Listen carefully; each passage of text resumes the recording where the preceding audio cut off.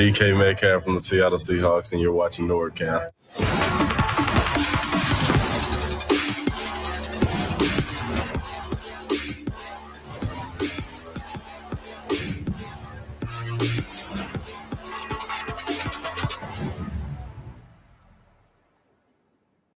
What's up, everybody? This is NorbCam coming at you on this Blue Friday. Yes, I still call this a Blue Friday, even though the Seahawks aren't playing. It's still Blue Friday every Friday.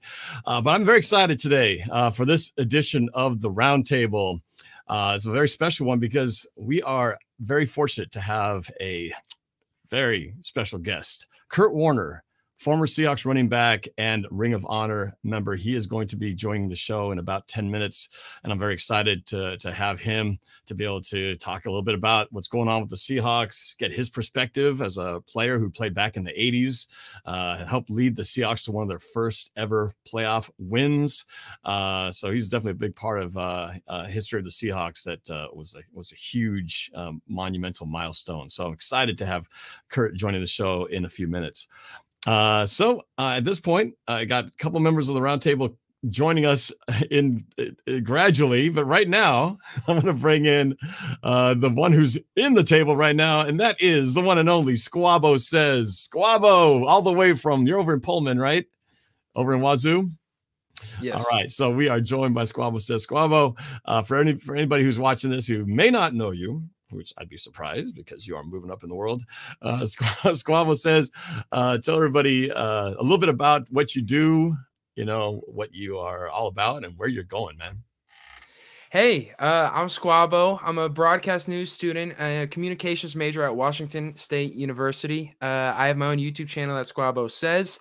Brought to you, everything I've learned about YouTube, I've learned pretty much 90% of it from Mr. NorbCam himself, the OG. So major props, major thanks. He taught me how to stream and all that good stuff. Speaking of streaming, at about 3 o'clock, we're going to do our weekly show where we're going to break down the divisional round of the playoffs. We got some exciting matchups coming up. I know, Norb, we're going to touch on them here today.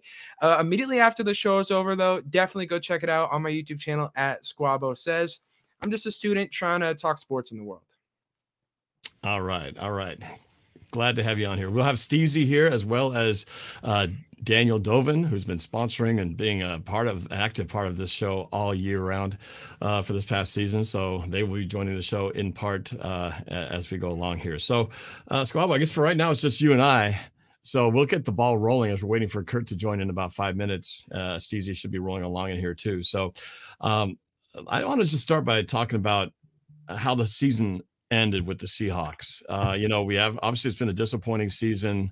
We were knocked out of the playoffs earlier than we wanted to be. And yet we finished on a really good note. We put a 50 burger on the Lions at home. And then we went and took care of the Arizona Cardinals, who, I don't know, after watching that playoff game, maybe they weren't as strong of a team as we all thought, the way they got dismantled over the weekend. So we put a whooping on them, though, and maybe that tenderized them for the Rams to just completely finish them off. But how much do you take in the way that this season finished? How much do you feel like that means something in terms of momentum and building on something going into next year? Or are these just two games that don't really count for anything? I'm just curious your take on the finish we had. Yeah, no, and Norb, I think it's the ultimate sign of a winning organization, right? When your season is over, when you've been eliminated, whether by crook or by whatever reason it is, right? If you want to blame the Rams game, if you want to blame the officials, if you want to blame Russell Wilson's injury, whatever it is, our season is over and we go out, and Pete Carroll has that mentality. And I really do love this mentality. And many of you know that I've been watching the show. I've been very critical of Pete Carroll. I love this mentality though. And the fact that he said versus Detroit, that's the NFC Championship game, and at Arizona is our Super Bowl, because that's the only way that they know how to function, is to try and win every single game. That is what is going to keep potentially Pete Carroll in Seattle. And yes, Nor, we have a bet about this. It looks like I'm probably going to be buying you a steak, because unless Russell Wilson gets traded, I think both individuals are staying put at this point. We do need to talk about the potential of Russell Wilson leaving, though.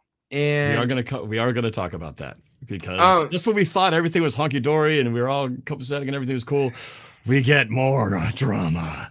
But this is kind of the world we live in, right? Yeah. I just see now that we do have Mr. Curt Warner on the phone. I want to make sure that I can hear him okay. So this is a technological feat here, and if we can pull this thing off. Curt, are you there? Mr. Curt Warner. Come on, technology, don't let me down. Hey, Curt, are you there? We at least have. I'm here. How about hey, you? There he is. All right, man. I'm traveling. I'm on the road, so I apologize in advance if I lose connection with you guys. But I'll try to stay with you as long as I can. Well, we'll take every minute, every second that we can with you, Curt. Thank you again for taking the time to be on the show. Again, I mentioned at the top of the hour, Curt Warner, the Ring of Honor, former Seahawks running back, played with the Seahawks from, it was 1980, was it 83? Was that the first year? 83. 83. And that was a great year. Yeah. That was a great year because the Seahawks won their first playoff game, and you brought some great joy to the city of Seattle. Curt, maybe as a way to start, maybe you could talk just a little bit about reminiscing on that first year with the Seahawks, that first playoff appearance for Seattle. What was that season like for you, man? Well,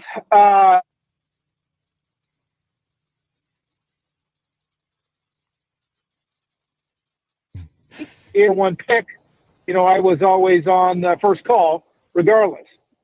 But the actual season itself was it was a fun season. Being able to play with guys that were just talented all the way around, offensively, defensively.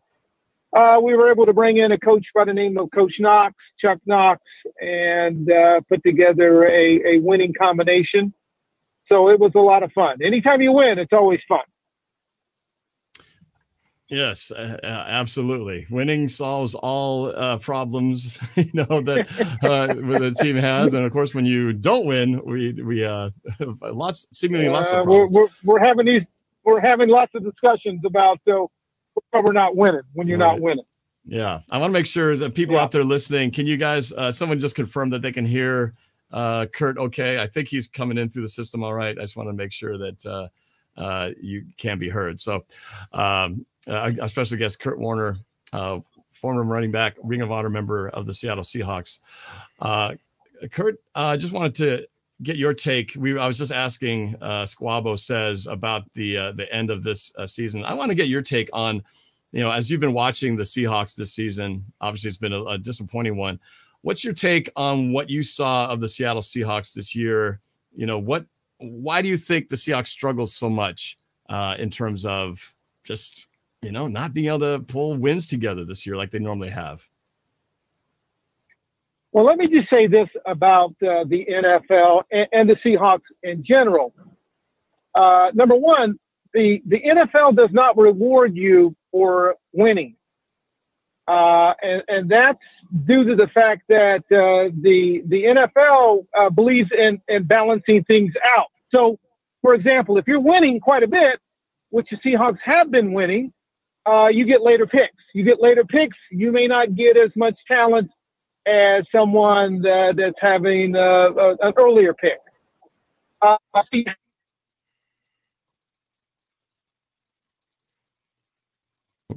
a little connection issue there.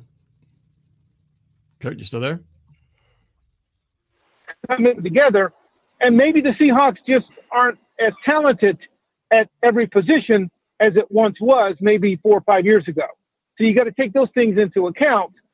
And then you got to look at the system itself, and you got to say, well, how are the coaches coaching? Obviously, there was a defensive coordinator that was let go just probably a couple of days ago. So, it's a tough situation to be in. And hopefully, the Seahawks can work their way out of it and get back to playing at a higher level. But you got to keep in mind that the division itself is playing at a high level as well. So it's a lot of things that come into play. Yeah, the division all three teams out of the NFC West, and could have had 4 teams. If the Seahawks could have played a little bit better, we could have had 4 teams out of the NFC West in this playoffs this year, and we were the ones left out of the party. So sad. But, it's that's kind of a sign of where this division is. We have Steezy A. Smith is in the house. Glad that you're able to join, Steezy. Welcome to the Roundtable. Say hi to everybody. Great, Steezy.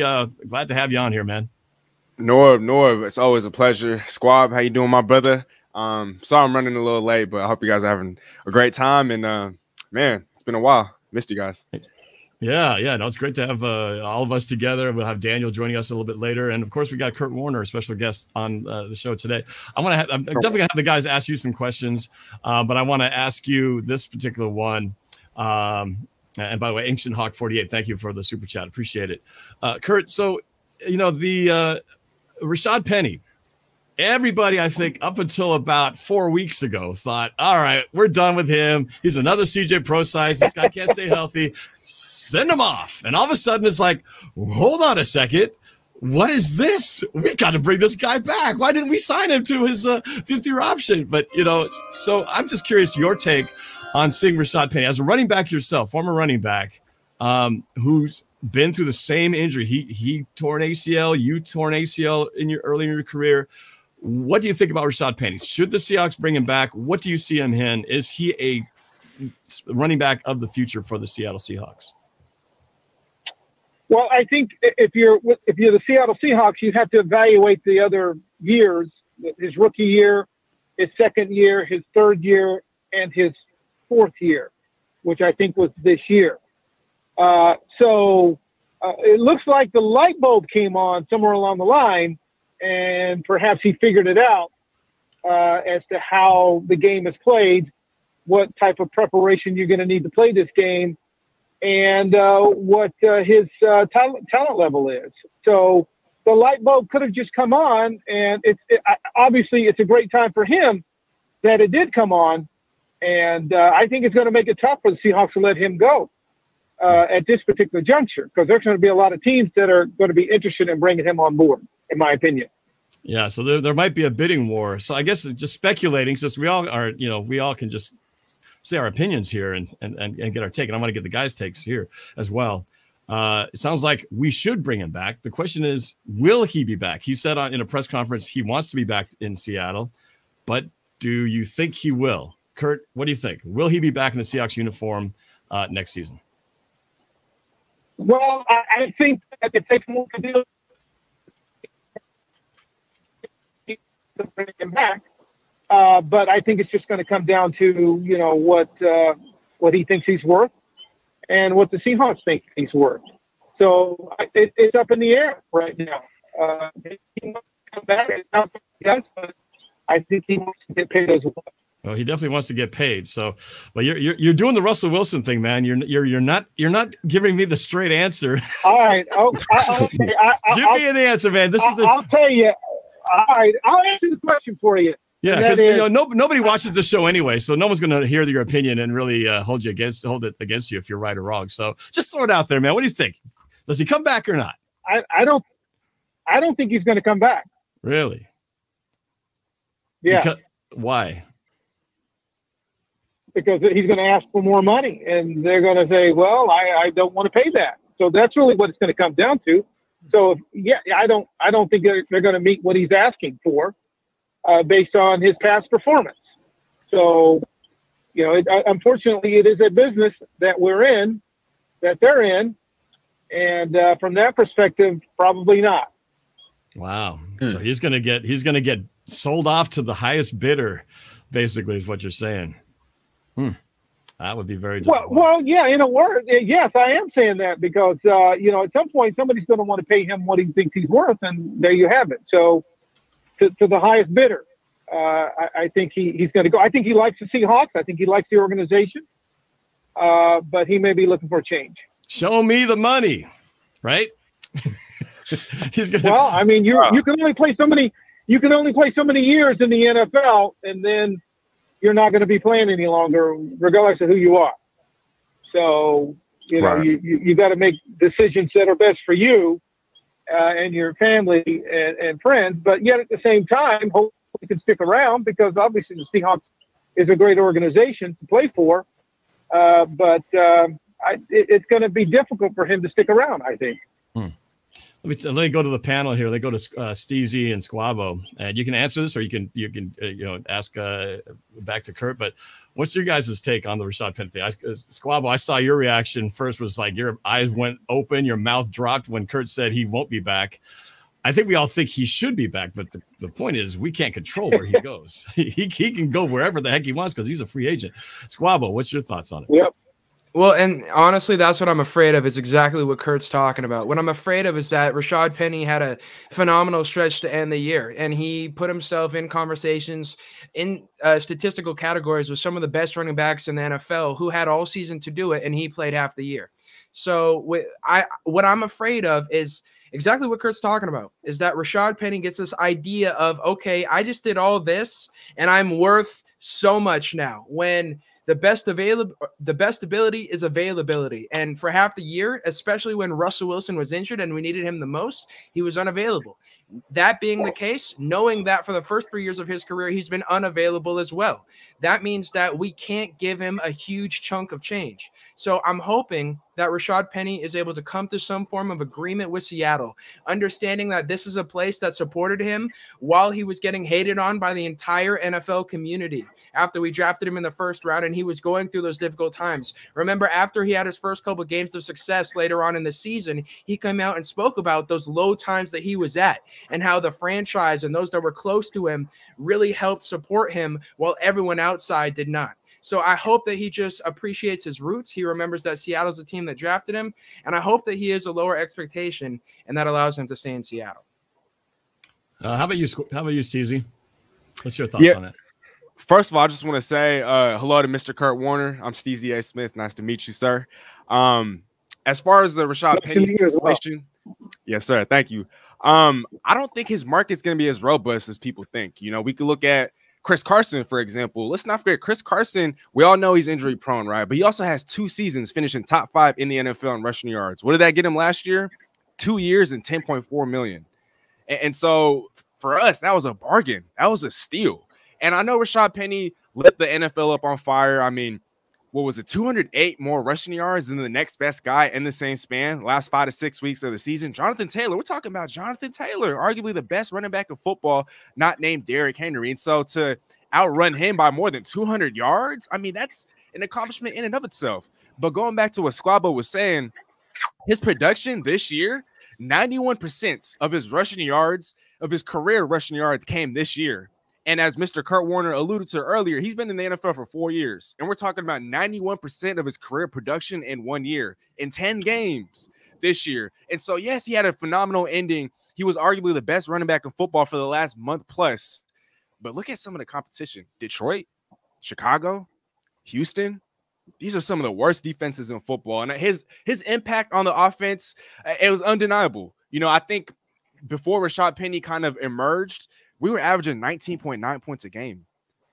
And by the end of the year, we were averaging north of 23. And so that's only a 4-point swing. But with how abysmal, with how anemic, with how pathetic the offense was, his impact opened up so many different things. It opened up play action. It opened things up for Russell Wilson. It opened things up for the rest of the offense. Heck, the offensive line even looked better. Maybe because the offensive line's built, in my eyes at least, to run the football. And so, yes, he did all these great things. But at the end of the day, I mean, he's played in 37 out of 65 career games.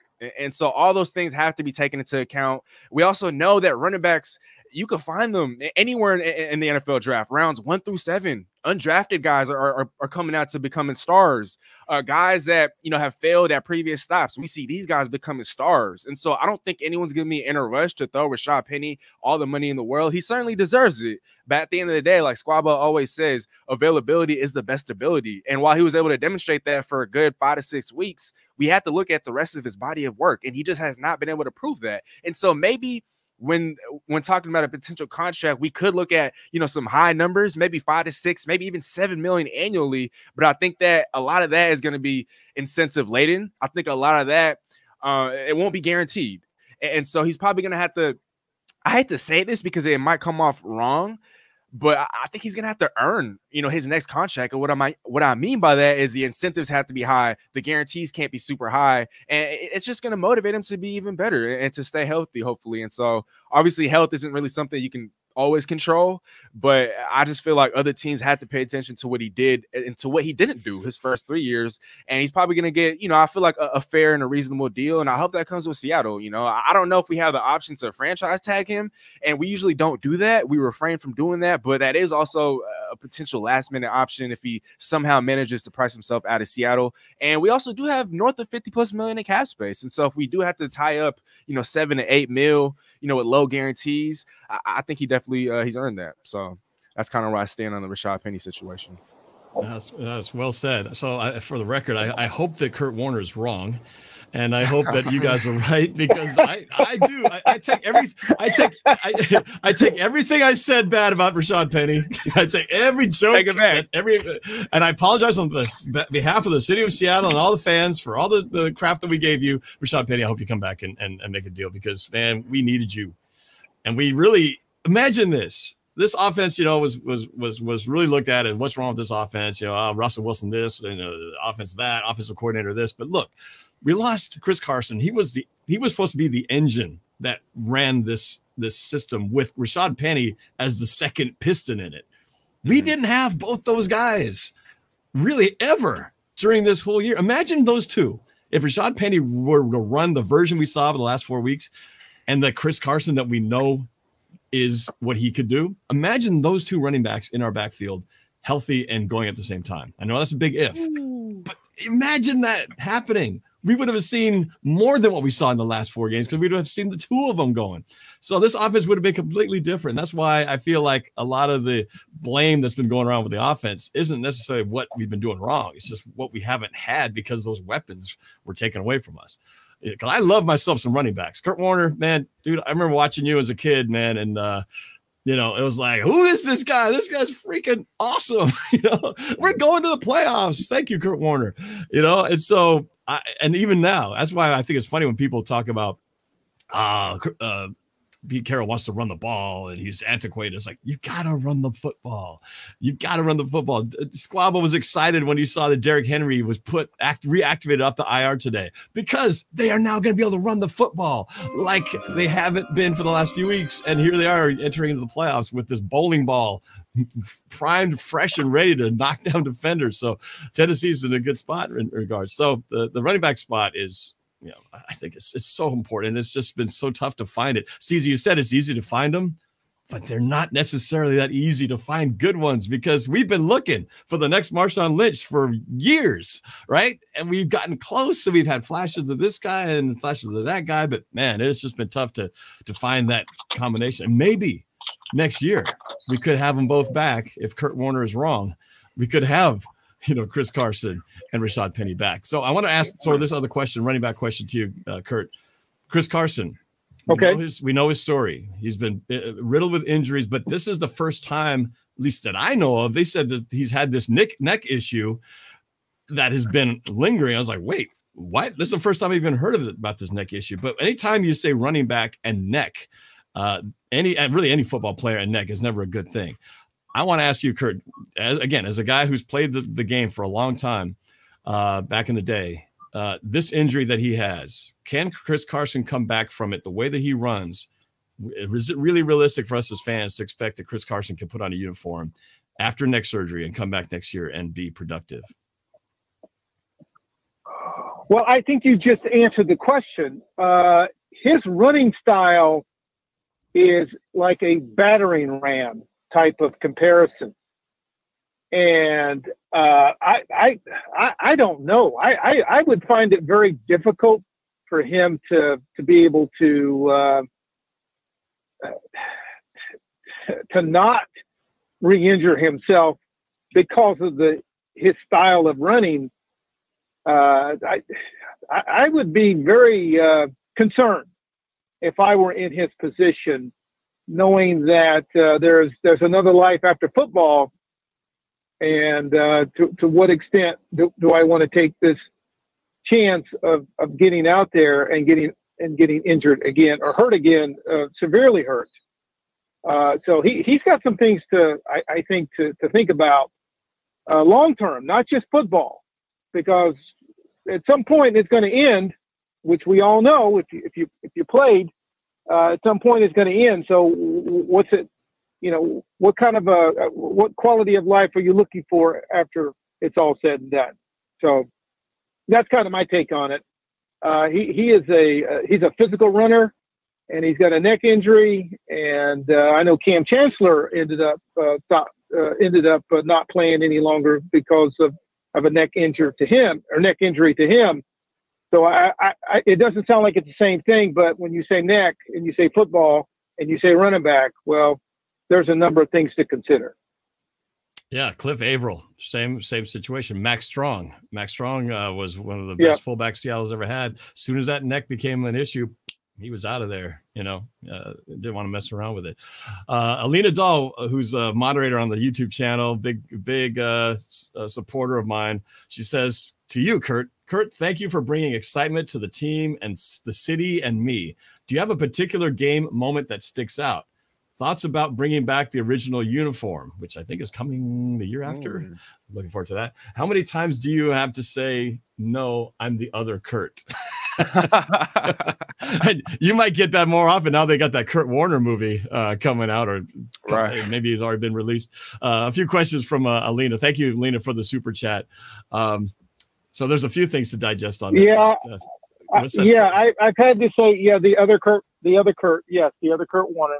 Yes, I've had to say that on a few occasions, and I don't mind. He's a nice guy, good guy, so it's all good with regards to that. As far as games are concerned, I would say probably the '83 game against Miami, when we were able to go down there and beat them, being the underdog that we was, and more importantly, any game that included the Raiders was probably our favorite game because we just didn't like each other at that time. So that was a fun rivalry to go up against, and it was a lot of fun from a number of different perspectives. Yeah, that Miami. So does Dolphins, that answer everything? Yeah. Oh yeah, that was great. That Miami Dolphins game, I'd probably have to definitely put that one, because that one was a game that nobody expected the Seahawks to win, and then when you guys pulled that thing off, I remember you had at least one touchdown run in that game, and then Steve Largent, I think, I think didn't he score the winning touchdown, if my memory serves? Was it Steve Largent? I don't know. He may have. Anyway, it was a great game, and that was I definitely remember that one. So yeah, thank you, Alina, for the question. So I'm going to hold your feet to the fire again, Curt, because you're going into Russell Wilson mode, and you didn't really answer the question about Chris Carson. Will he be back next year? Yes or no? I think he will be back. I just hope that he stays healthy and the neck is not an issue. I think if the neck is not an issue, I don't see any reason for him not to be back. But I hope he just considers just how serious that injury is to the neck, and I don't think he's going to change his running style, which it's too late in his career to do that. So it is a tough question to answer. Will he be back? Yeah, I think he would want to be back. I think he wants to play for the Seahawks. This may be one of those situations where it just may not be healthy and good for him to play. So that's, from that perspective, that's how I would answer it. I would answer it differently if you said, hey, yeah, he's going to come back and play. But being that he's injured, it just makes it difficult to answer your question. No, I know. I know these aren't easy, Curt, but I didn't put you on here to have easy answers. So, but I think you're right. I think he'll play. I think he'll be back. I do think he'll play, but yeah, how many games? That's really the question of how long can he last? I mean, this year he only played, what was he, 4 games? 4 games before he went out. Yeah. 4 games. Yeah. That's not even a fourth of the season. That's how I think the question is, how can he make it through the season? I think he'll start out, but the question is he going to make it through the season? That's, I don't know. Yeah. I don't know. So I want to welcome the fourth member, the fifth member, if you include everybody in here. We got Daniel Dovinh. Daniel, who's been sponsoring my show and being a partner through this entire season, the ups and downs, a lot more downs than ups, unfortunately, but we're here anyway. And Daniel, I'm glad to see you on here. Daniel, welcome back to the Roundtable. How you doing today, man? Thanks so much for having me. I'm doing well. Is that Curt Warner on the phone? The Curt Warner, and that's not Curt with a K. Curt with a C. I don't really like Curt with a K, to be honest with you. You know, it's all about the ground and pound game. Yeah, there you go. Shots fired. So you're not going to go run out and watch the Curt Warner movie that I don't even know if it's out, if it's coming out. Can't believe they actually made a movie about that, but hey, whatever. No, the NFL loves the Rams apparently. But anyway, so yeah, I just kind of throw it around. We were just talking about Chris Carson, whether he'll be back. And I forced Curt to answer that question, and he says yes with an asterisk. So tentatively, yes, he'll be back. Question is how many games will he play? So I want to go around the horn to you guys.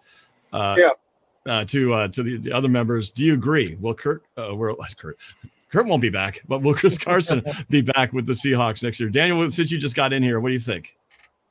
Yeah, you know, I think that he will be back. I think Curt is right. It's a matter of how many games. We've had this in our heads for a while. At least I'll say Seahawks leadership has been really thinking about a two-headed monster for a long time.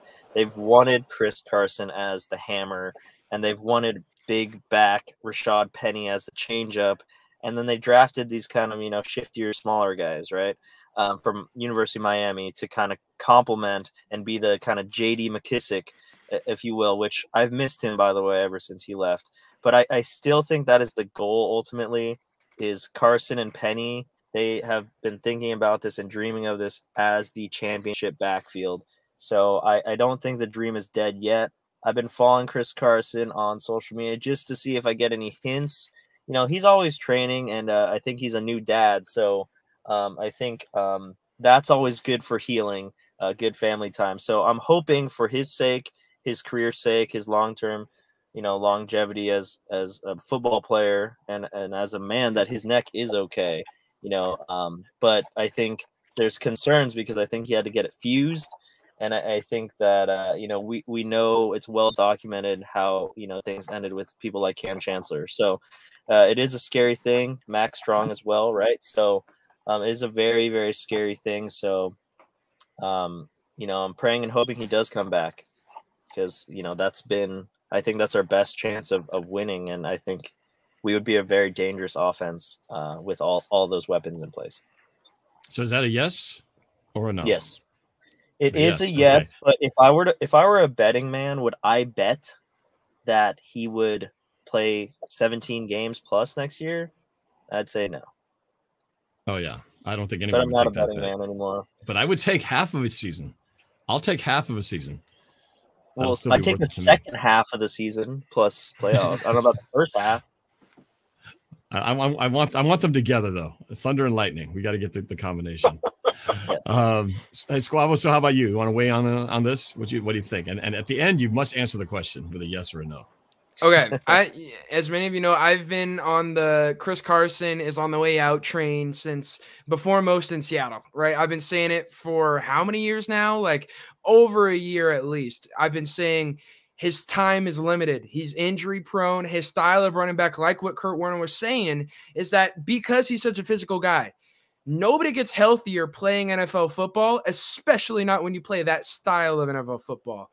He's one of those guys where he's just going to quickly fall off a cliff. And it's unfortunate to say because he's one of the guys that puts his body on the line for the team. So if there's anyone I want to pay, even though he is not as productive as he once was in terms of who deserves it, I think Chris Carson is on that list. But I think he stays in Seattle. I think he plays less than half of a season.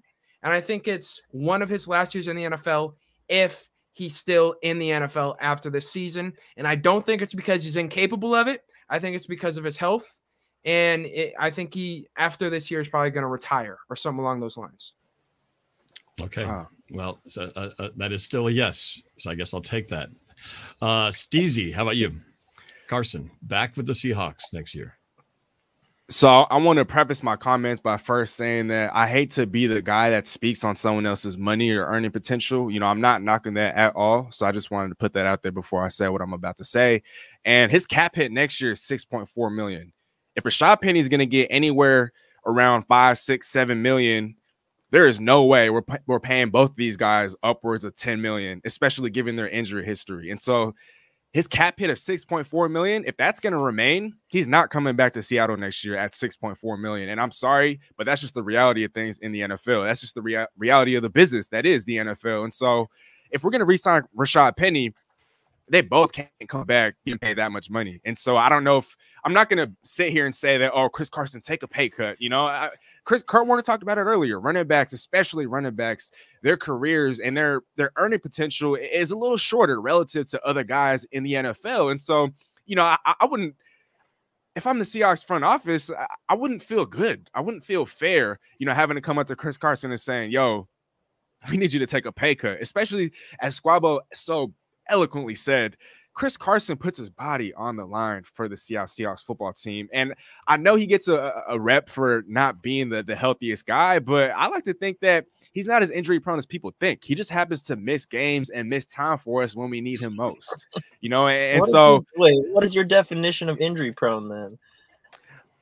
We could talk about that another time. But I just feel like Chris Carson, he just happens to get injured at the worst times. But he's not as injury prone as other people say. And maybe, well, that's I'm sorry. Yeah, that's on a whole nother level. But he was almost at the CJ. I call him the CJ Pro Size of 2020. You know, the difference though is CJ Pro Size never had the 4-game stretch where he led the league in rushing and tore up the place and made you go, wait a second. He never had that comeback moment.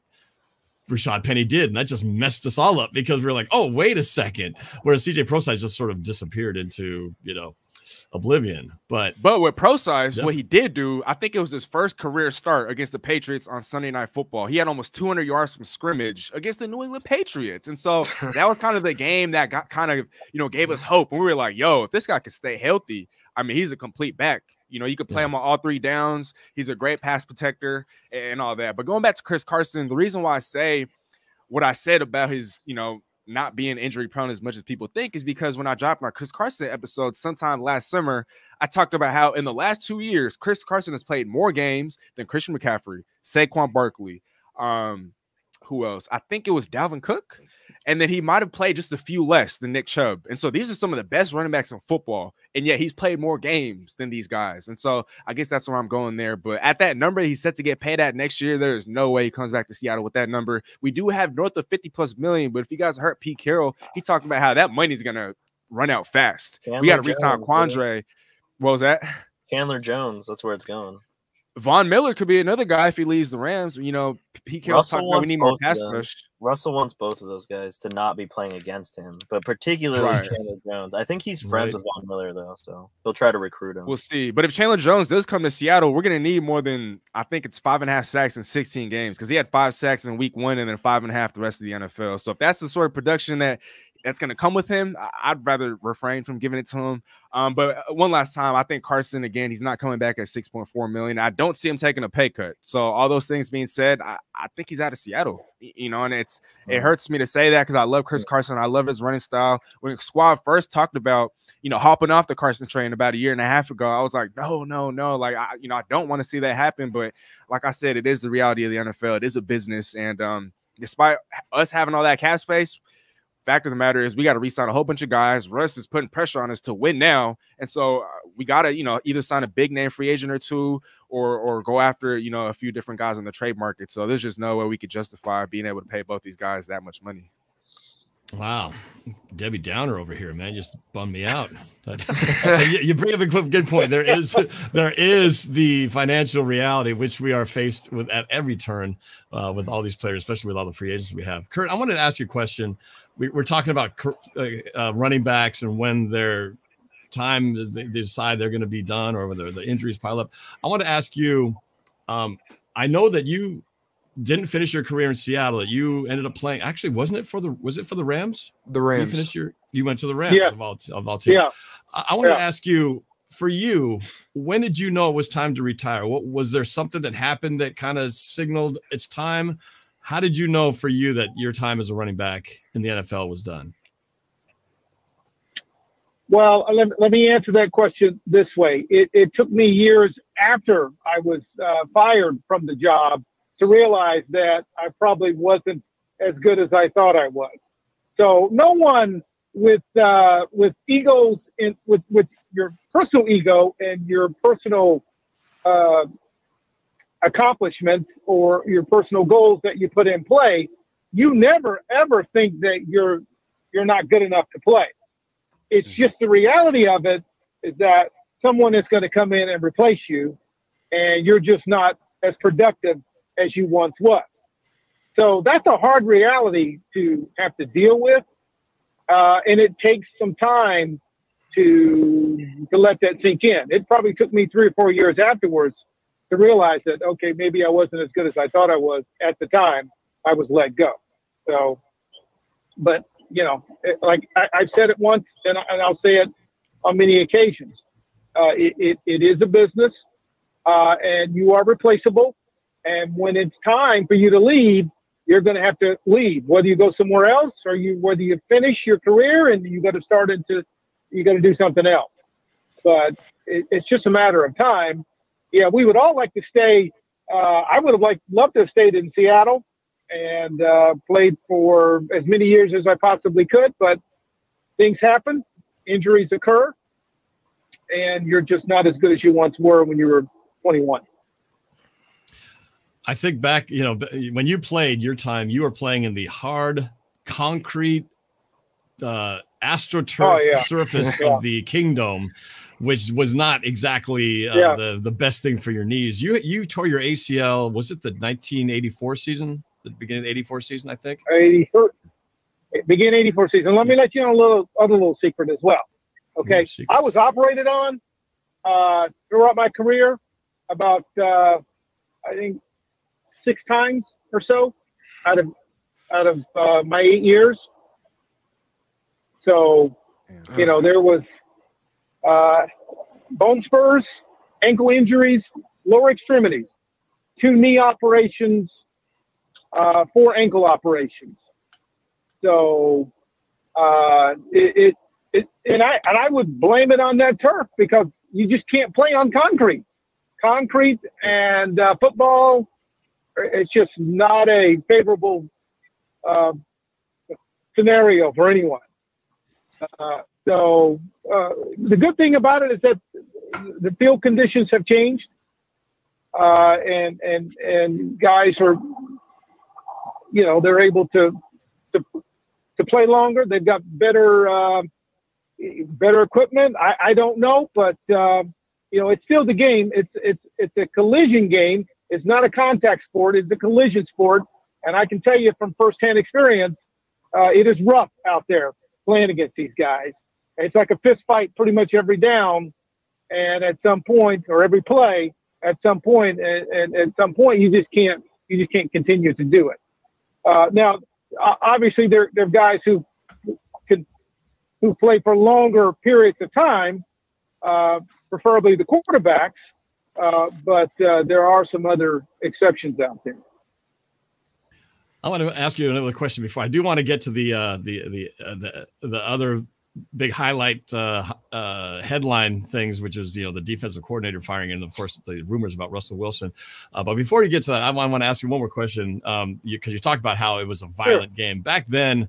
We didn't have the player protections that we have now. It's a much more protected game in terms of, you know, potential for injuries to certain players. Definitely quarterbacks and receivers are much more protected. Now, running backs, I don't know. You guys, they still get banged up pretty badly.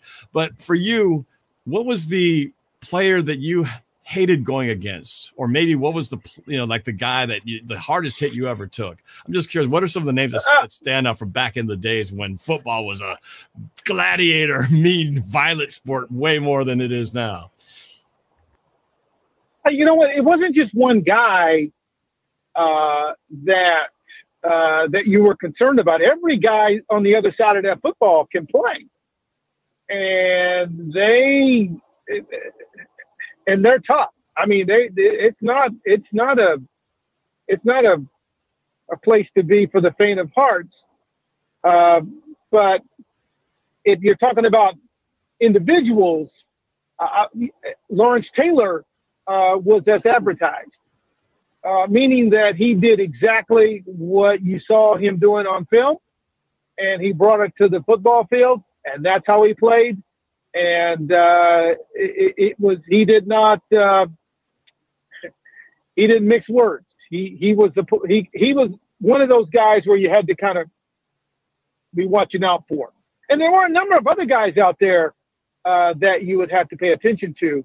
But for the most part, everyone out there could play. You're not just out there because they like you. This is not a political thing.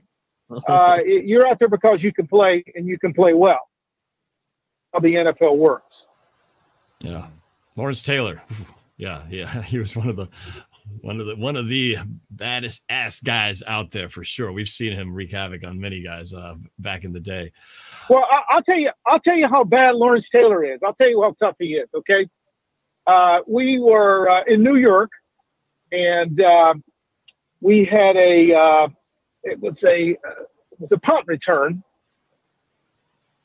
and Lawrence Taylor was on the punt team on their end, and he ended up tackling the guy on our sidelines, right?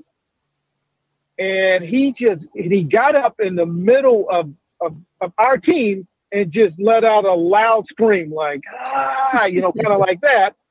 And no one on our side did anything.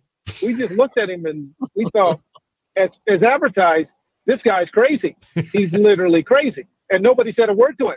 Normally you come on somebody's sideline talking, you're going to get pushed around, right? We're not going to take that.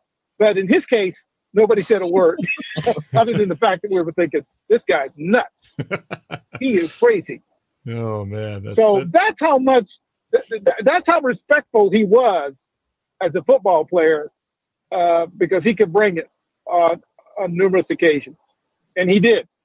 So yeah, he sure did. He was tough on the defense, that's for sure. So, all right. So speaking of defense, I want to get a quick kind of just comment on the firing of Ken Norton Jr. I know a lot of people wanted him gone. I kind of want to get the take. Did they make the right move firing Ken Norton Jr.? Was it time? I'm going to start with the round table, and then Curt, I'm going to go to you too. So let's go to Squabo. Squabo, what's your thoughts? Was it the right move? Was it like a finally, or not? Well, allow me to introduce Curt to my hot take, man. I thought Pete should have gone. And so if Pete's gone, that definitely means Ken Norton should be gone.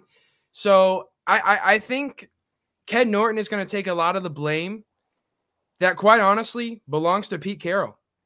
But Pete Carroll has proven to be a successful coach. I just don't think we're going to be able to win another Super Bowl with him.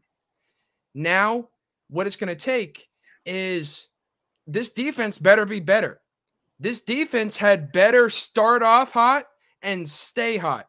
Every single year over the past couple of seasons, we've gotten half a year of some of the best defense in the NFL, and we've gotten half a year of the worst defense in the NFL. What this move means is that, all right, Pete, it wasn't your fault, even though you're a defensive back and a defensive coordinator by heart. Well, then you better bring in someone that's going to get us results wire to wire, because otherwise I still put the point the finger at Pete. Okay. And I know you've been very clear on the record saying that you've been wanting to see Pete gone. You thought he'd be gone. And I know before the show started off air, you already told me that, well, Norm, I think I might be owing you a steak dinner here. And Daniel, that goes to you, because we talked about this. We got a bet going on here, Curt. I don't remember that, Norm. And Daniel, we had a bet. The bet was... I bet you didn't record it, so there's no proof. Out there. There is no denying the agreement. The agreement was, if I believe it was that I said Russell Wilson and Pete Carroll are both going to be back next year. And the deal is, if that doesn't happen, I got to buy you guys steak dinners. If they're both back, you have to buy me steak dinners. Now, we got a long way to go, and there's still another equation to this. But Pete Carroll still here. Ken Norton Jr. gone. What do you think about that move, Daniel? Well, I would agree with Squabble on the first point that if Pete was gone, obviously Ken Norton would be gone. It does feel a little bit like a scapegoat move because ultimately Pete is a defensive coach. He has specialized in safety play forever. And I think that Ken Norton was always, if you ever watch him, he's always focused on the linebackers because he himself is an excellent linebacker. You know, he won 3 straight Super Bowls as a player, which is crazy.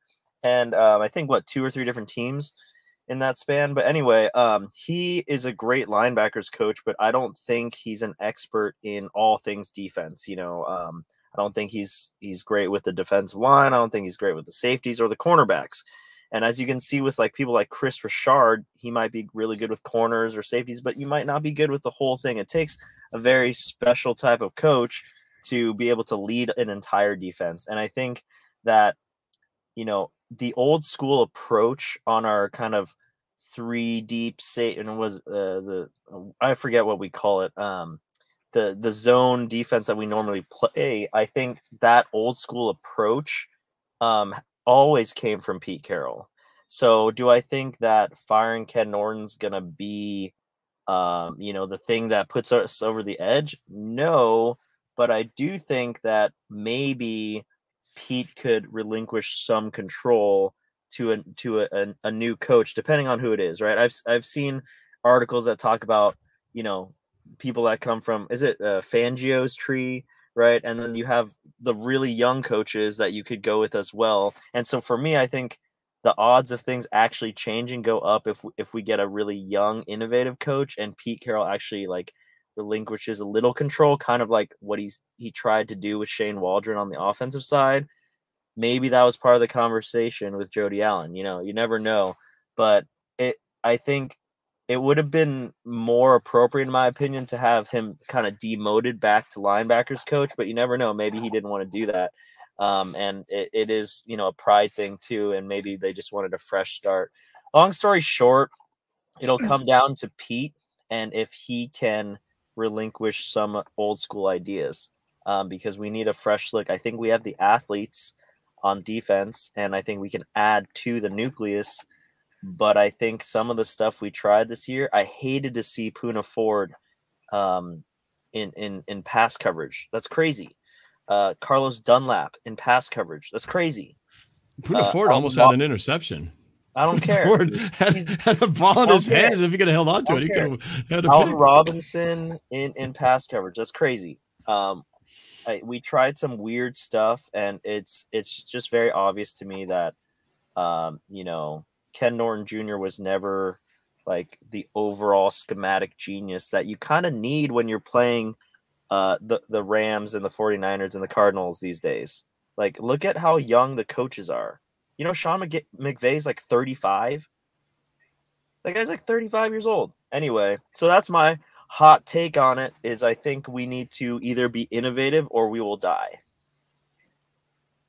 All right. Well, we've yet to find out who that new replacement is going to be. Obviously, watching very closely because that will tell a lot of what's going to look like in the defense in 2022. Steezy, how about you? What did you think of the Ken Norton Jr. firing?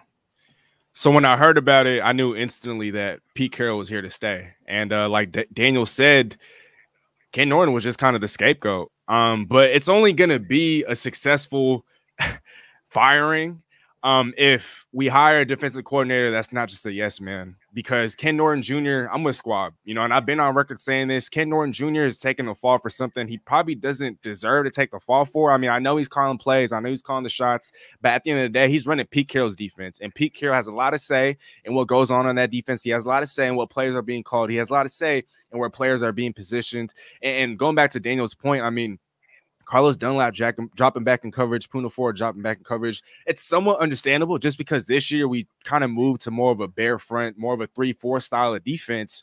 But when you look at Carlos Dunlap in his last year in Cincinnati, part of the reason why there was such a falling out between Carlos Dunlap and that Bengals front office was because they were dropping him back more in coverage. And the more that they dropped him back in coverage, the worse that defense looked and the worse that Carlos Dunlap looked. And so the reason why he had such a slow start, or at least part of the reason why he had such a slow start to the year, is because he spent so many snaps dropping back in coverage when that is not his specialty. His specialty now, especially as he gets older, is to be more of a situational pass rusher, is to just, get after the quarterback. And so even in limited snaps, even in limited action, he was getting after the quarterback like the man possessed. I mean, my gosh, I think at the halfway point of the season, he had 1 sack. He ended the year with 8.5. He led the team with 8.5. And so Pete Carroll talked about how he wants to bring more turnovers. He wants to get after the quarterback more. And with Ken Norton Jr., he just wasn't doing that, I guess, in his play calling. We need to bring in a guy who's not a yes man, but we also need to bring in a guy who's playing chess and not checkers. Because another great point that Daniel brought up was, look at our division. I mean, we're going up against,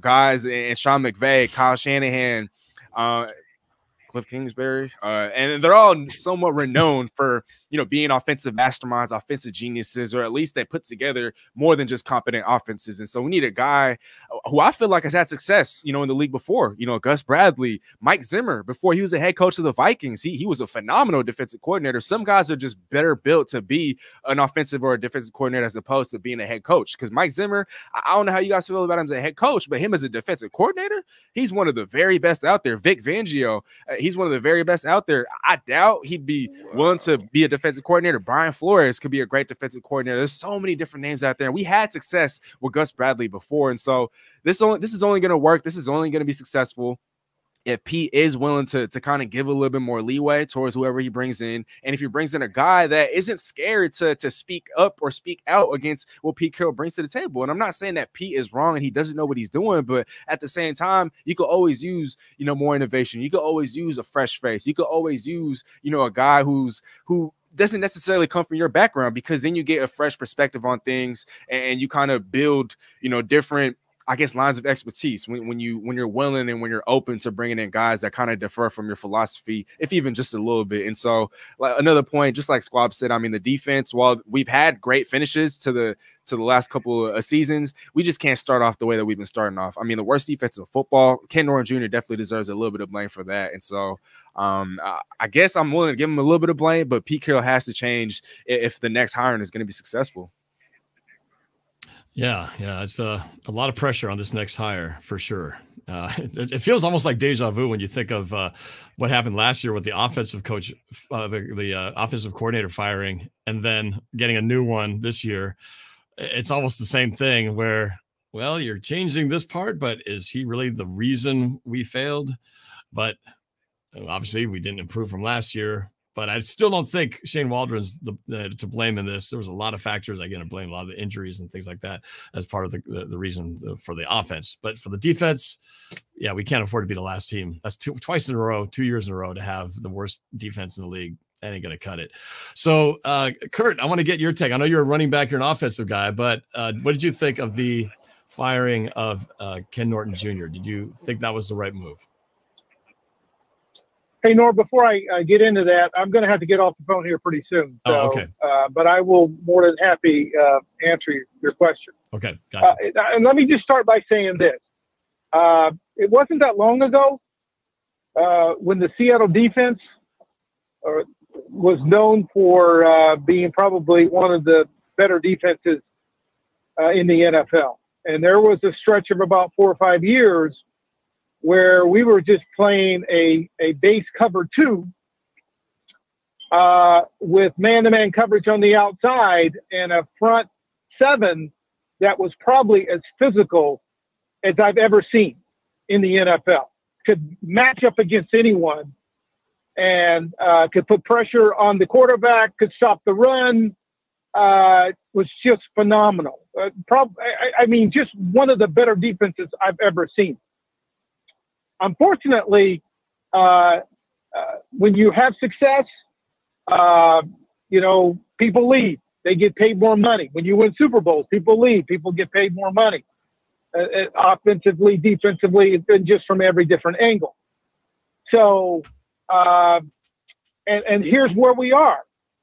Whereas we have a defensive coordinator and a defensive scheme that's last in the division. Well, someone has to be the fall guy for this, and unfortunately, it's Ken Norton. But ultimately, the head coach is responsible for it. And obviously we're going to see what happens next year as to where we're ranked and how we play defensively and how we play offensively. So, you know, it's a tough thing to analyze, you know, Monday morning, because we all do Monday morning quarterbacking to a certain degree. But it's obvious that there's a problem with the defense. And when you're ranked last, you go from being a top defensive team to basically a last place defensive team. Heads are going to roll. And unfortunately, it's Ken Norton. So that's kind of my take on it. I you know, hopefully they'll bring somebody in that can put together a defensive scheme that works for everyone. But you know, players have got to play and coaches have got to coach. And hopefully they can put it together and play better this year than they played in the previous few years. So that's kind of my take on it. It's just kind of a general take on it. I can't nail down anything specifically because there's so many things that were wrong that you're going to have to go back and revamp the whole thing, I think, from a defensive perspective.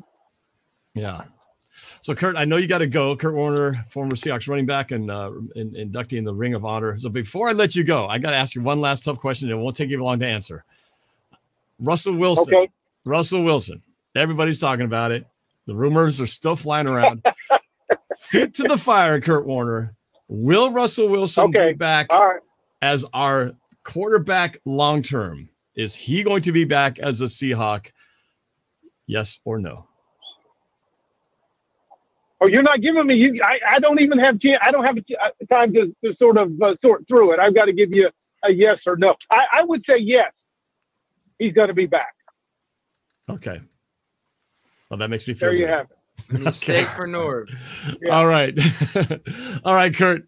Well, thank you again for taking the time. I know you're on here for a long time. I know you got to get to where you're going. So thank you again, my special guest, Curt Warner, former Seahawks running back and member of the Ring of Honor. Thank you, Curt Warner, for joining us today, man. I really appreciate it. Thanks, Curt. Nice to meet you, You're Mr. welcome, Curt Warner. Okay, guys. Thank you, sir. All right. Nice to meet you guys as well. Thank you very much. I appreciate it. All right, Curt. Love to the family. What's Thank up? you very much.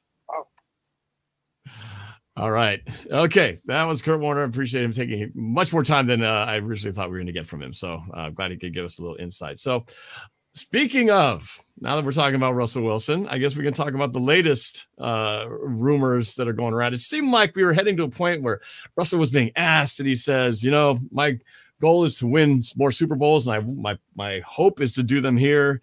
And it seemed like everybody was on the same page. Pete Carroll was saying, yep, well, the nucleus of the team is here.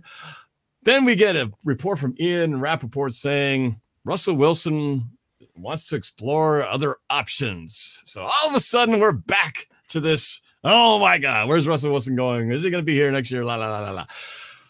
What were you guys' reaction to this? Does this change what you thought before hearing this story and that this is just all kind of, you know, media stuff? Or do you really still think that there's an issue about all right, Russell let me Wilson go year? first on this one, Yep. please. All right.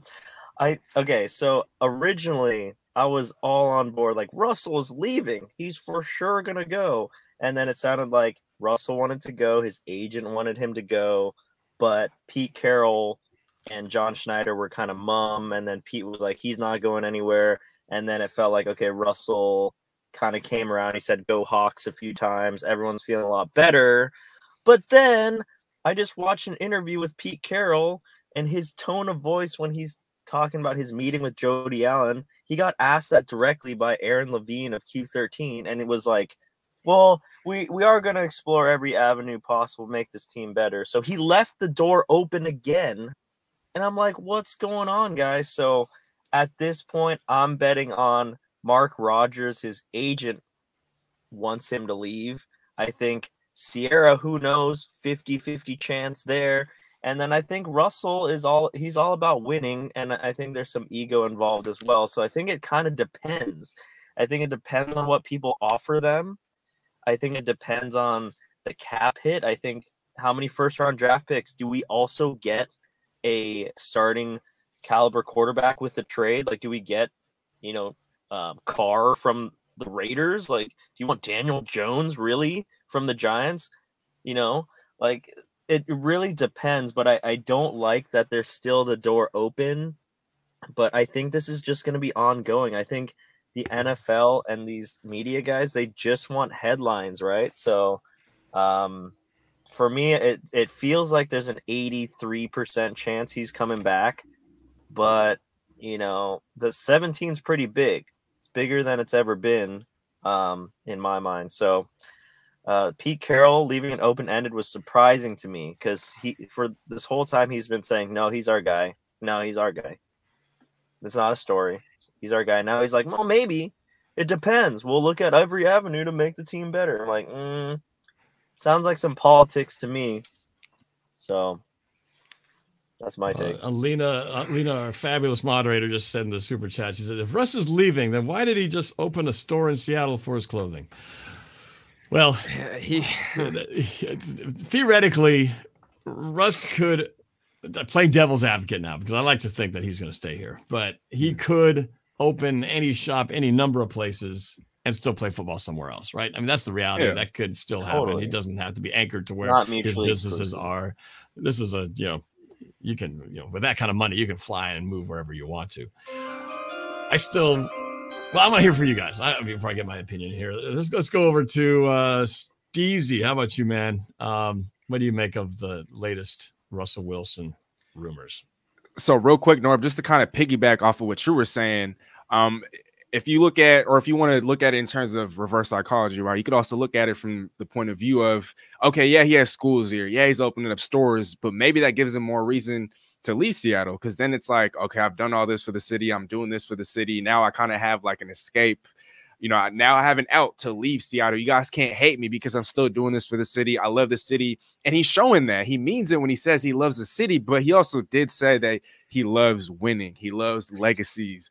And so he could still hold on to, yeah, I love the city. I'm doing this. I'm opening up schools. I'm opening up stores. I'm doing this, but also love winning. And so he could justify him leaving, you know, with all that. But honestly, I think you guys make great points, you know, when you talk about, oh, just the media fabricating stuff because, yeah, they want to make headlines. But at the same time, Russell Wilson has a no trade clause in his contract. Why would you say that, oh, yeah, of course I want to stay in Seattle. I love Seattle. You have a no trade clause. You're in control of your future. Seattle can't just trade you anywhere, which is what Seattle tried to do a couple of years ago when Cleveland had the #1 overall pick. They were in talks to trade him.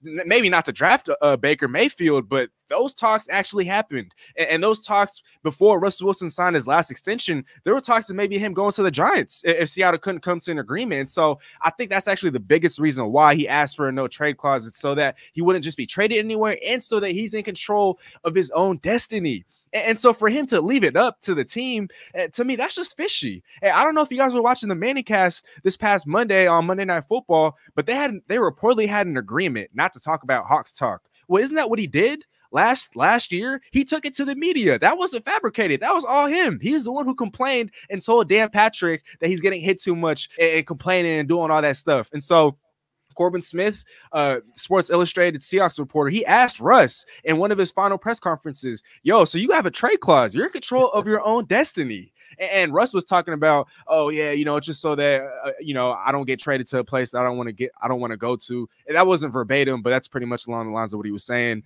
But I just find some of these things fishy. You know, he's had so many different opportunities and chances to address his future. He could easily say, yeah, I'm here. I'm here to stay. I love Seattle. I'm here to stay. And he keeps adding the but, and the buts. Like, oh, but I also love winning.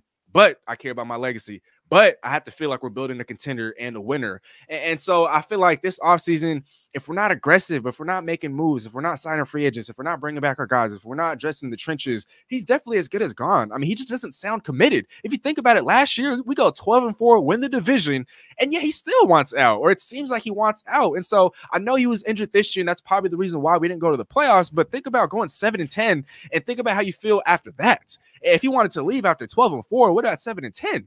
And so I don't know. I feel like I'm starting to see cracks in the armor. I'm starting to see the writing on the wall. And I don't want to have him here if he's not fully, fully committed. It almost seems as if he has 1 foot in, 1 foot out. And I don't want a guy who's not going to be 100% all in, who's not going to be 100% committed. And just to have all those buts and to leave all the speculation, that's why all these trade rumors are running rampant. It's because he's allowing it to. And we always talk about the Seahawks monster, right? How we want to keep everything in-house. Well, he broke the #1 rule last offseason. And so now there's rumors coming out again. He still hasn't addressed it. He still hasn't really, erased all that doubt. And so I get it. The media wants to create stories. It's their job. At the same time, it's also Russell Wilson's fault. And so we can't just completely blame the media for putting stories out like this when he could easily address things.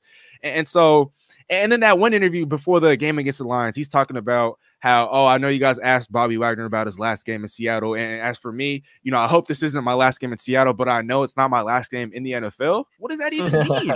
He had another game. He had another game in a Seahawks uniform the very next week against the Arizona Cardinals, even if it wasn't in Seattle. And so a lot of these things, it's just really fishing to me. I always say the grass isn't always greener, but I don't know. With Sierra in his ear, you never know what's going on in his head.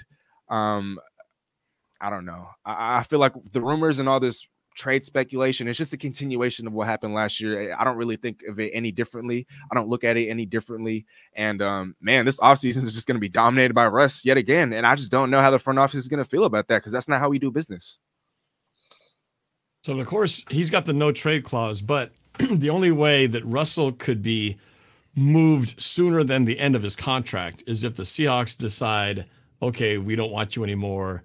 Let's move you somewhere and let's talk about where you want to go, right? I mean, the Seahawks have to decide they don't want him anymore either because Russ can't. The only way Russ can force his way out is he would have to make a strong stand that I don't want to be here anymore, right? He can't just go because he wants to go. He has to force the hand of the Seahawks to make that happen because he's still under contract for 2 more years. So, or they just talking behind closed doors. He just says, "Look, guys, I really don't want to be here. Let's work something out because, I'm just done in Seattle." So I hope that's not the case, but I am sick of all the coded words. I hope I can be here. Right. It's my plan to be here. Can I just interject and Squabo, you're going to get your turn too, but go ahead. Russell did say it really straight up to Corbin Smith's question, and that was the best response he's had. And, and then he started the Go Hawks thing. He definitely said for sure, like, I want to be here. That's what I'm saying is it went back to like, okay, I felt good. And then Pete Carroll said his open-ended thing after the season, which that part is the one that confuses me because they're ultimately the ones that can say, hey, we're going to trade you to Chicago. You want to go to Chicago? Okay, cool. You're going to Chicago. You know what I mean? But Russell by himself can't do it. So that's what's more concerning to me is if, Jody Allen's like, well, whatever's best for the team, look at every option and what's best for the bottom line too. If we can get younger, faster, stronger, and cheaper, then let's do that. I don't know. So that's the part that concerns me more. I think Russell, he's been saying everything right, in my opinion, lately. I think he's been all in lately, but just my take. Well, and I get to play devil's advocate. If he's asked, are you going to be with the Seahawks? If he's really being truthful, he can't say for sure I'm going to be here because there's that possibility that the Seahawks could make a move that would be indicating that they want to part ways with Russell Wilson. So theoretically, it's not a unilateral control thing that Russell can decide all that I will be here because he's not totally in control. Each side has some bit of control on this situation. So it's just that playing the word game is frustrating. Press conferences in general are just kind of messed up anyway. I don't even think we should have press conferences, to be honest with you, because you never get the true truth. And if you say the truth, you get yelled at, you get in trouble. If you say what's on, look at Dak Prescott, he said kind of what he really meant at the time, and he has to take it back, and he gets fined $25,000 for saying the wrong thing. And then if you if you don't say the truth, you say the right thing, everybody doesn't believe you. So it's a lose-lose situation when it comes to press conferences, to be honest with you. All you can come from that is get more mad and feel deceived. Is Trey Flowers. He never presses anyone. Anyway, moving on. Squabo. Your take next. Your take. Russell Wilson. So a lot we got to touch on here. Okay. I'd like to start with Norb, just for the record, if Russell Wilson leaves, that means we don't owe you a steak. So I just wanted to put that out there. I'd buy, Right. but Yes. that being said, Norb, I would get you 10 steaks if that means Wilson gets to stay in Seattle. Because I want Wilson to stay in Seattle. Now, there is something that is being gravely overlooked in this stream. And I've heard the three of you talk about how confused you are by the words that are being spoken by Pete Carroll, Jody Allen, and Russell Wilson, amongst others. The problem is actions speak louder than words. And I have some actions that signal to me Russell Wilson might be on the way out. Here are some of those actions. Oh, snap. First of all, when there's an old phrase, and I've heard it said about women. I'll just say it about people in general. And tell me if y'all have heard this. When someone completely changes their hairstyle, it's a sign that they're going through a life change. Have you heard that? DK every week? Bad example. I don't know. Yes, I have heard that. I have heard But that. that's I may have heard that. But so when, okay, but go on. the idea behind it is that when a drastic action changes that they haven't been doing, it's because something in their life has changed and they're going to shift. Okay, so for the past 3 off seasons, every single off season before the year is even over, Wilson has come out and said, I want playmakers. I want a superstar. I want protection. I want offensive line. What has he requested this offseason? Nothing. He's complimented the offensive line. He's complimented his team, almost as if he's on the way out. He has changed from requesting and speaking up to fix the roster to complimenting it as if it's his last way of saying goodbye. He hasn't requested changes. Have you guys been following his social media? Because we haven't even talked about one of the most important, one of the most potentially showing of a move that's going to come up post that he just let out. On January 11th, on his Twitter, and Norb, you might want to pull this up because there's a picture of him in the tunnel in Seattle in black and white, not showing the color of the uniform. On his way out, the caption is light at the end of the tunnel. Very reminiscent of Tom Brady's post from right before he left New England, but there's more. I don't know if any of you noticed who he tagged in the photo. He tagged his company, West to East Empire. West to East. Wow. West to East Empire. That was always a funky name. Which is always about merchandise and all that stuff. But the fact that you tag them in this, where you're not showing the color of the uniform, showing that you're an NFL player, but you're not allianced to a team. Do you see? That is one of the biggest signs. When does he do stuff like that? When does he hold on, time out. I'm going to play devil's advocate real quick. All of the posts by that company are always in black and white. And it was taken by Daniel Mogg, who's like his guy who runs that company. So I'm going to play devil's advocate. I don't think it's that weird. Very reminiscent to the Tom Brady post right before he left.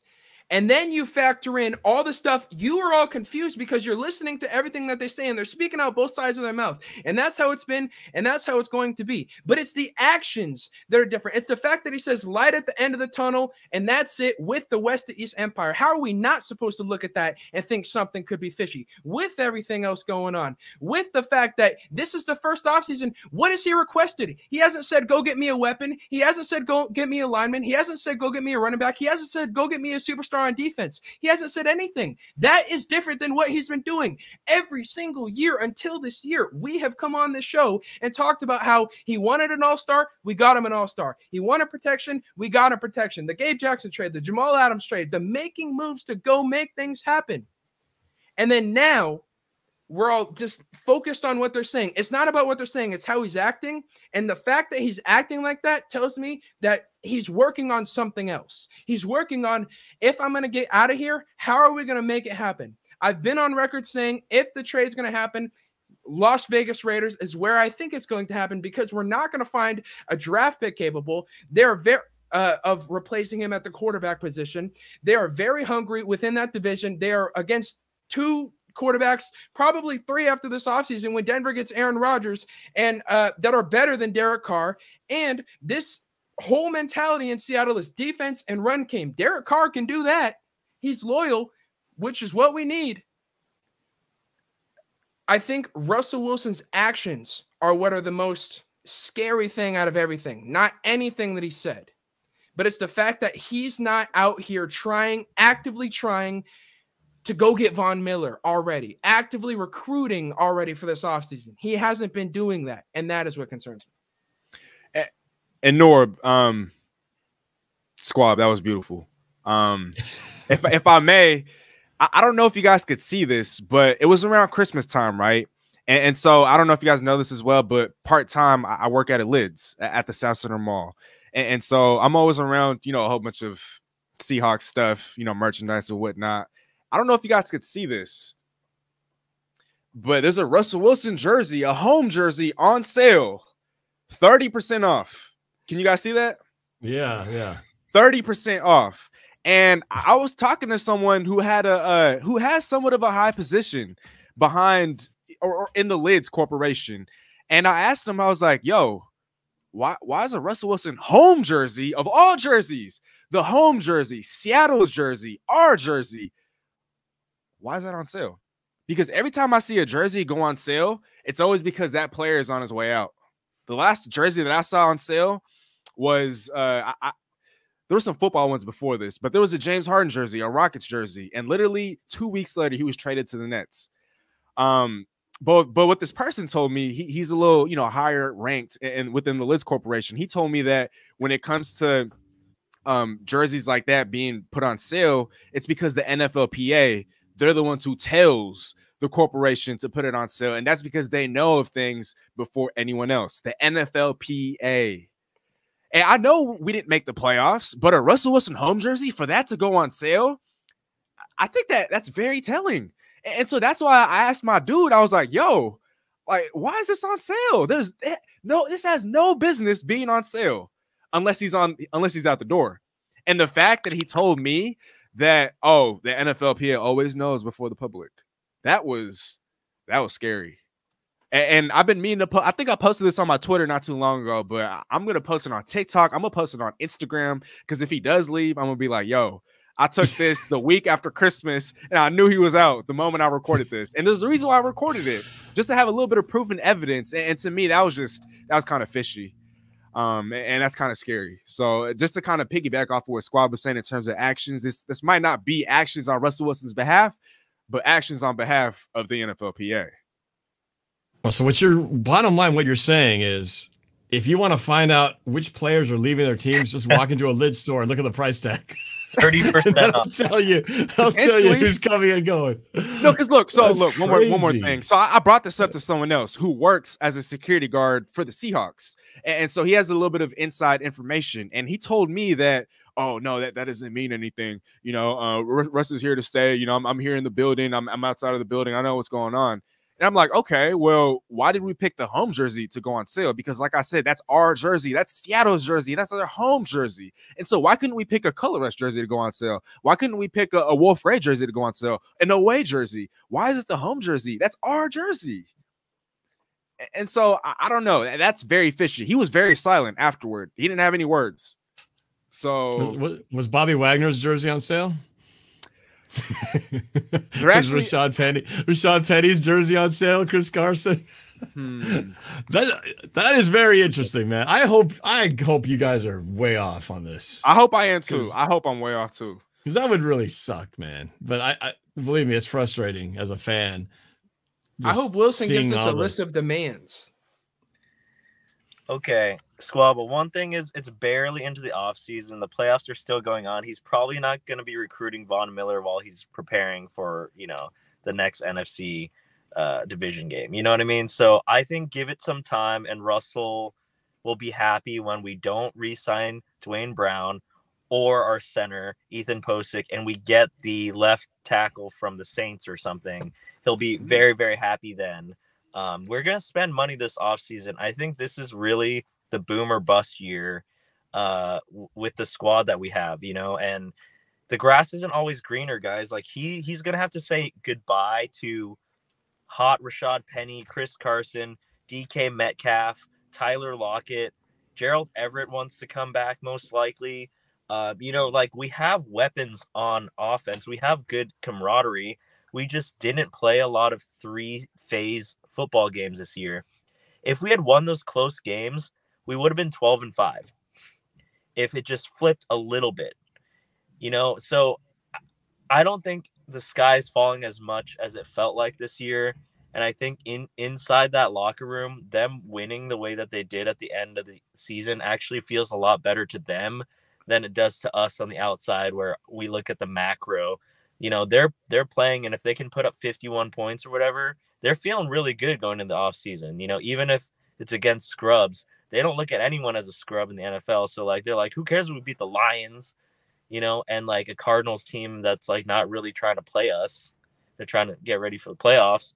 I think they're feeling all right. But I think the free agents being added to the nucleus, I think that's going to be a really big part of this.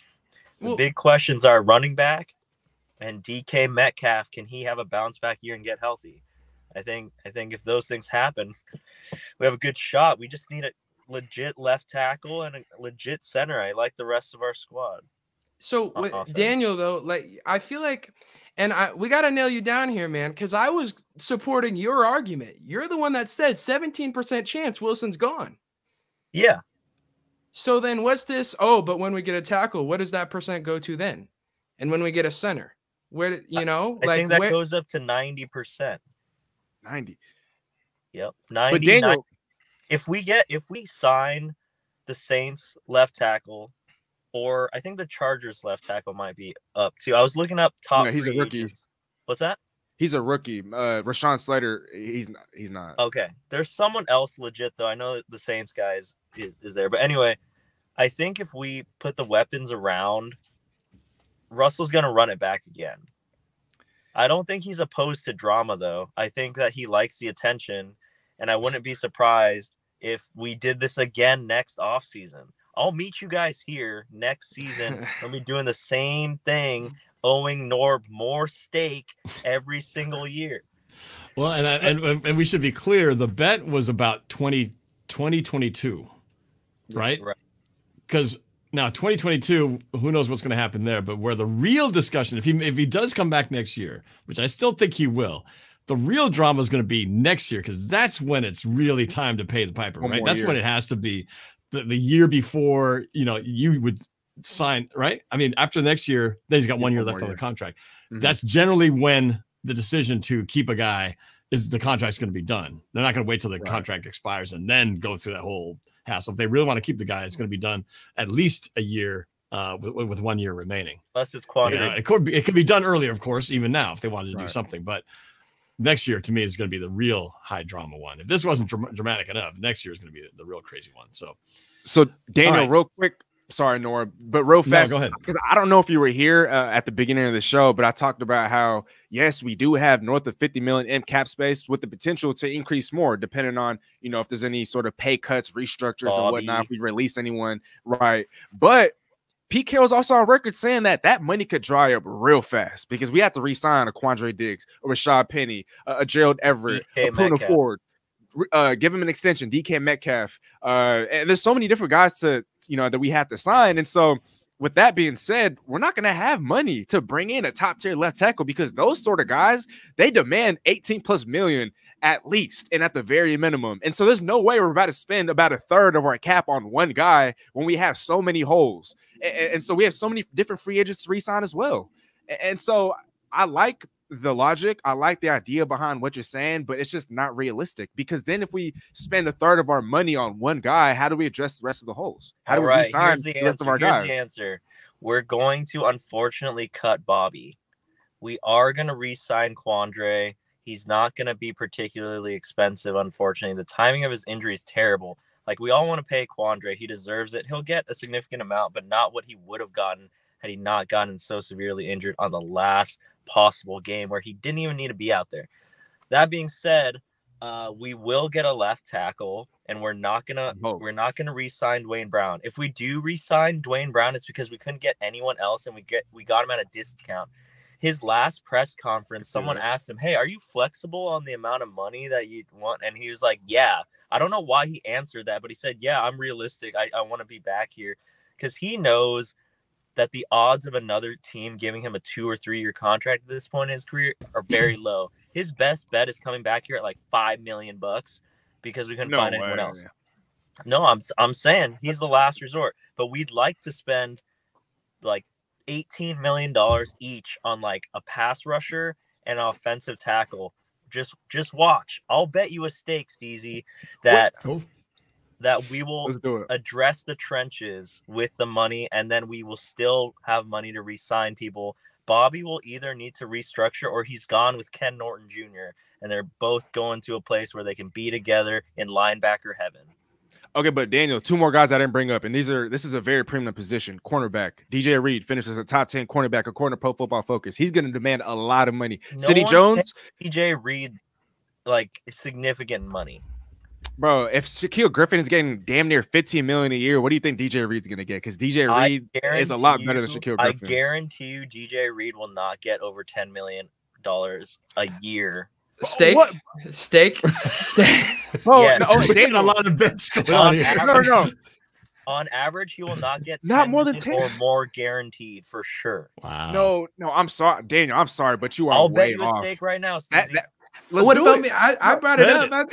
I'll get you both steaks. Fortunately, 5 steaks. 5 steaks. No, 5 steaks. 2 steaks. You and All right, Squabble.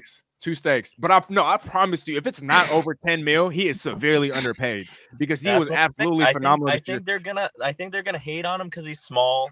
I think they're gonna hate on him because of the type of defense. Are you talking about now? Is this bet just if the Seahawks re-sign him at 10 or any team, so wherever he goes? If he gets 4 years, $42 million, I will give them 2 steaks. Okay. What about Sidney Jones? So it has to. Sidney Jones had a career year with us. He's not going to get 10, but he'll get 7, 8, 6, 7.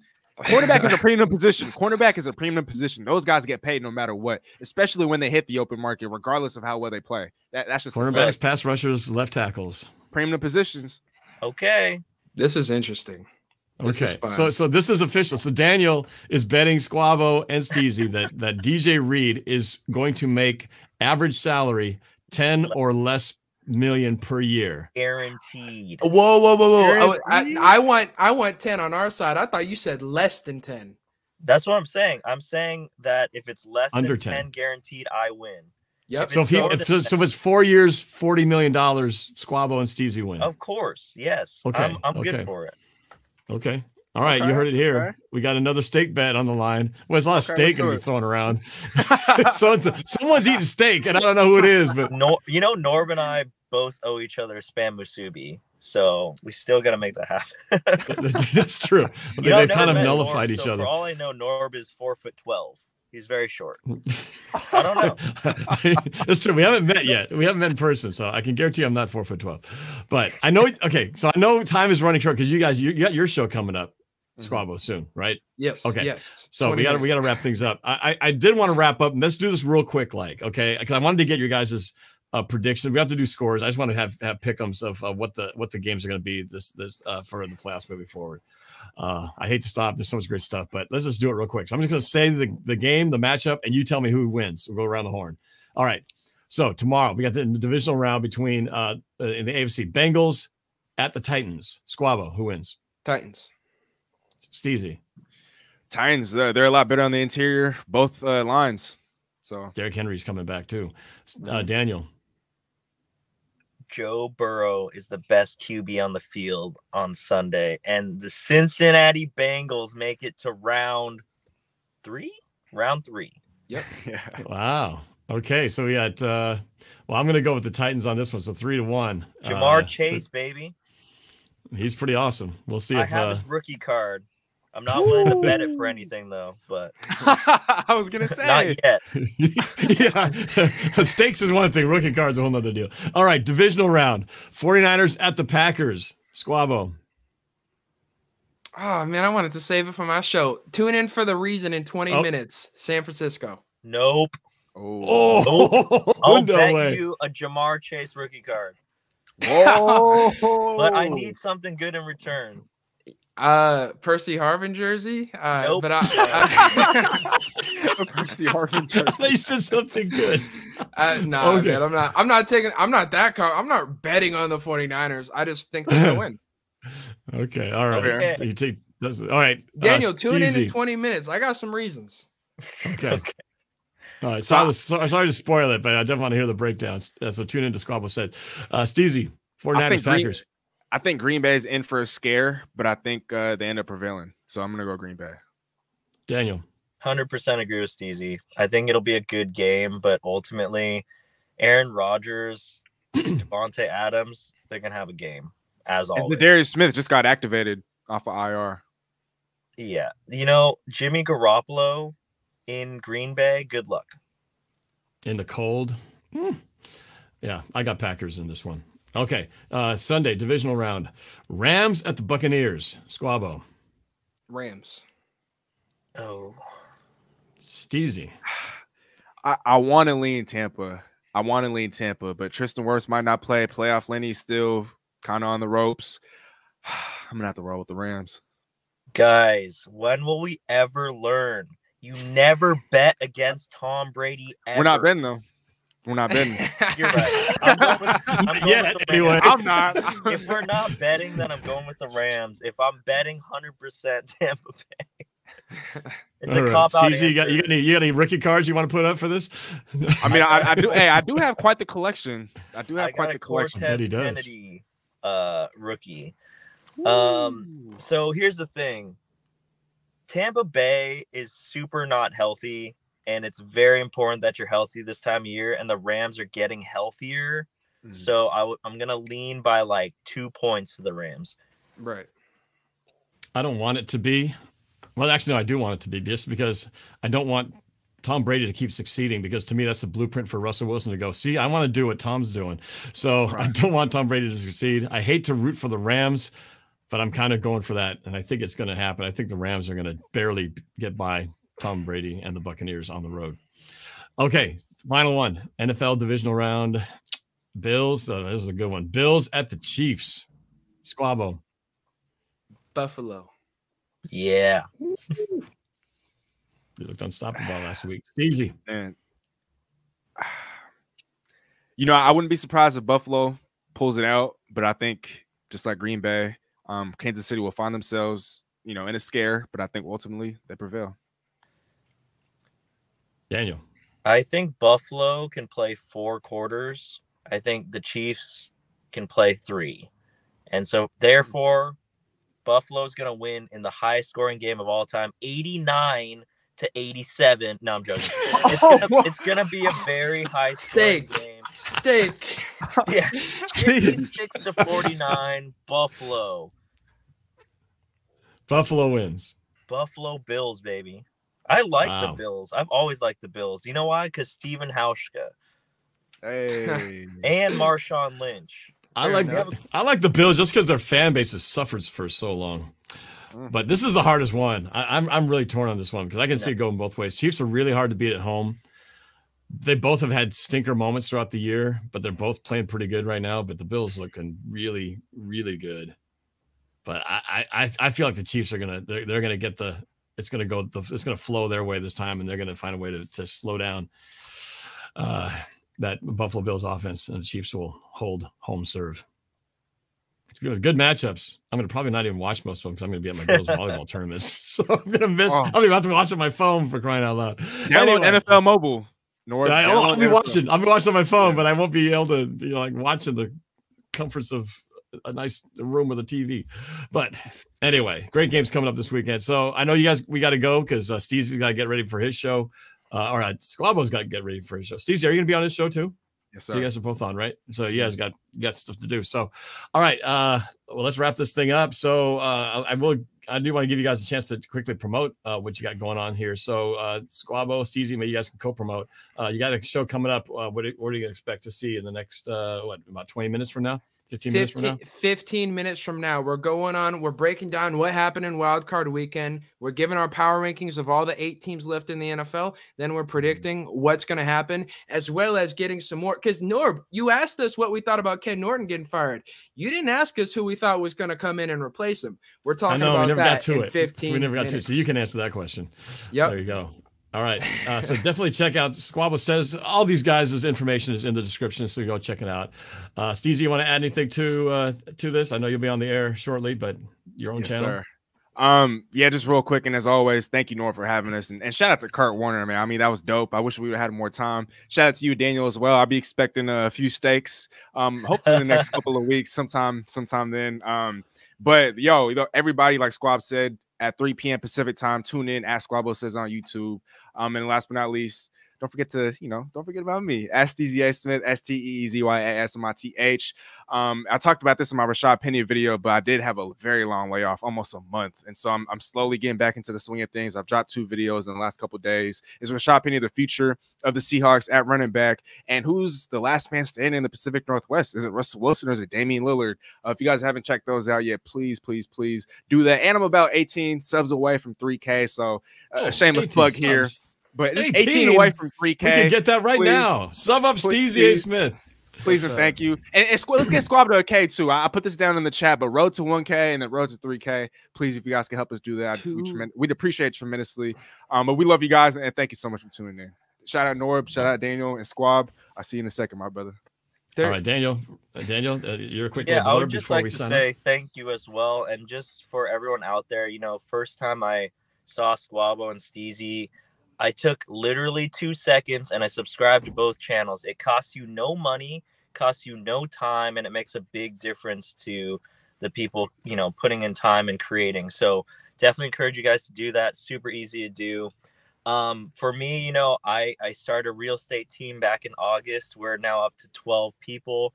Super excited we're trying to help at least 200 families this year buy and sell houses, and it's a really big goal, but we're on our way to doing it. So if you guys want to follow me, it's just my name on Instagram. I'm pretty active there. You can also find me on Facebook. TikTok is Dovinh Real Estate. Those are the main channels. Holler at me if you guys need anything at all. And Norb, thank you so much as always, and I look forward to seeing how short or tall you are one of these days. Pretty short. All right, we're going to wrap this up again. A special thank you to Curt Warner, former Seahawks running back, Ring of Honor inductee, for taking the time to be with us as well. So, and most importantly, to you guys, thank you for watching. Support all these channels and yours truly as well. We greatly appreciate it. All right, we'll talk to you guys next time on the Roundtable. Until then, go Hawks. Go Hawks. Go Hawks.